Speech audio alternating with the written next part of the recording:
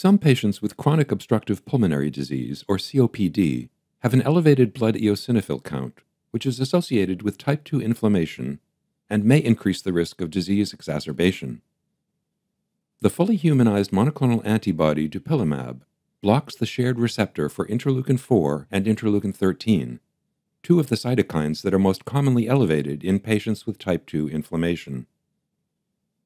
A new trial tests the efficacy and safety of Dupilumab in patients with symptomatic COPD at increased exacerbation risk and elevated eosinophil counts. In this Phase 3 international double-blind randomized trial, 939 current or former smokers with COPD at increased risk for exacerbations and a blood eosinophil count of at least 300 per microliter, despite the use of standard triple therapy, received either 300 milligrams of subcutaneous Dupilumab or placebo every 2 weeks for 52 weeks. The primary endpoint, the annualized rate of moderate or severe exacerbations of COPD during the trial, was lower in the Dupilumab group than in the placebo group.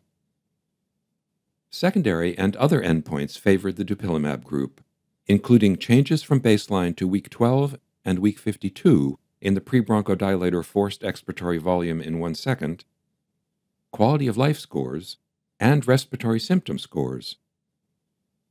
The percentages of patients with adverse events overall and serious adverse events were similar in the treatment groups.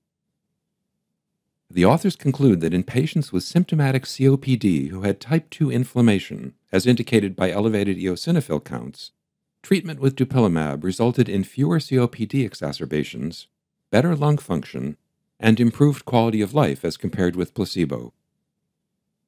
Full trial results are available at NEJM.org.